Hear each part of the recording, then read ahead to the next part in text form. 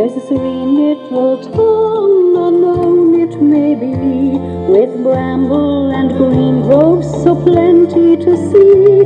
So sweetly renowned is the ancient Dunlow, to hostings is known as that. Behind every good man, runs the old adage, there's a good woman. Well, behind Dubai Duty-Free Executive Vice Chairman and CEO Colin McLoughlin, there's a great woman, his wife Breeda. Today is Breeda McLaughlin's birthday, and given that she, like many of her friends around the world in the travel retail community, is in lockdown, in her case in Dubai, we decided to pay a short tribute to this remarkable woman in words and a very special song, some of which you heard a moment ago. More of that in a moment. Now, Breeda has never been on the payroll of Dubai Duty Free, yet she's been an integral part of its remarkable 37-year success story. One of 10 children from a family of modest means in a small Irish village, she now lives in one of the world's great metropolises, mixes with the biggest names in business, music and sport, and features regularly in the social pages of the Dubai media. And yet she remains the most down-to-earth person you could hope to meet, an always optimistic, delightful, and most of all, a loving individual. Born Breeda Fox, she was raised just outside of the small village of Newmarket-on-Fergus in County Clare, population 1,773 in the last census. One of 10 children, 5 boys and 5 girls. By the time the 10th was born, Breeda was 16. It was a big, close-knit and traditional Roman Catholic family. We did all kinds of jobs, she recalled to me once. The money was certainly scarce when you had all those brothers and sisters, some of them younger than you. So what did the young Breeda aspire to from her life in small-town Ireland? Well, there were 2 things I wanted to do, she replied. I wanted to see the world, and I wanted a job where I would meet people all the time.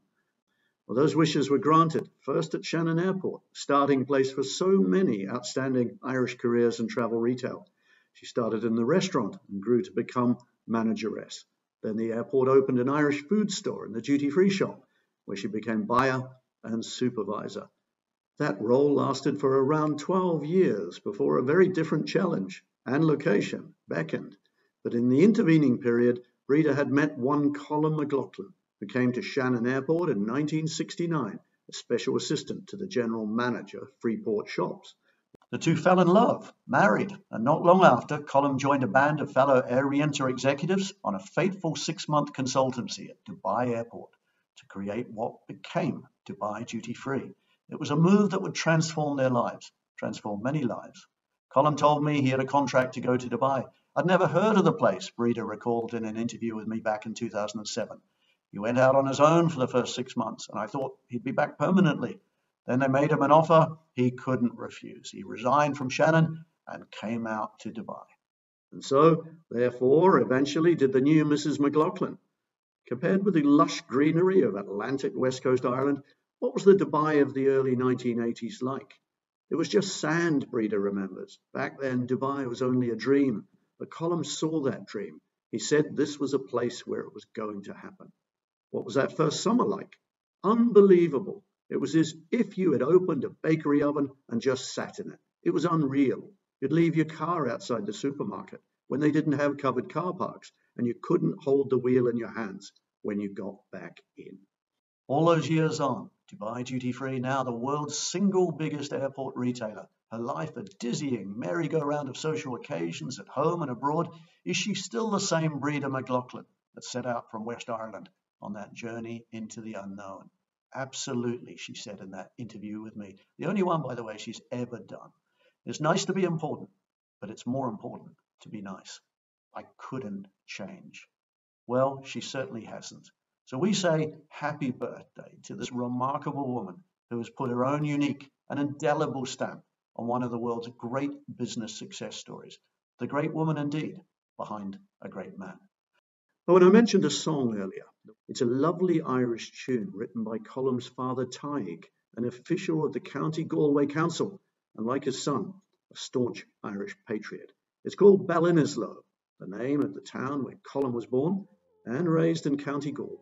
So let's play out with a little more of that song. You might even catch a reference to Breeda. The sweet smiling faces the Irish Colleen, the ever-smiling woman who greets those many far-distant callers who come from over the sea, from London and Boston, New York and Paris. Happy birthday, Breeda.